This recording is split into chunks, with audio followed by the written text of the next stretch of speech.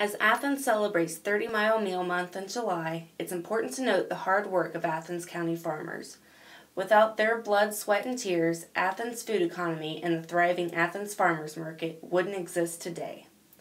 From larger operations like Green Edge Organic Gardens in Amesville to smaller farms like Herbivore Gardens in Athens, farmers are producing everything from mushrooms and zucchini to goat's milk cheese, pawpaw products, and grapes for wine, making it easy for Athenians to source their meals within 30 miles from home. Reporting for the Athens Messenger, I'm Sara Brumfield. See AthensOhioToday.com for more information.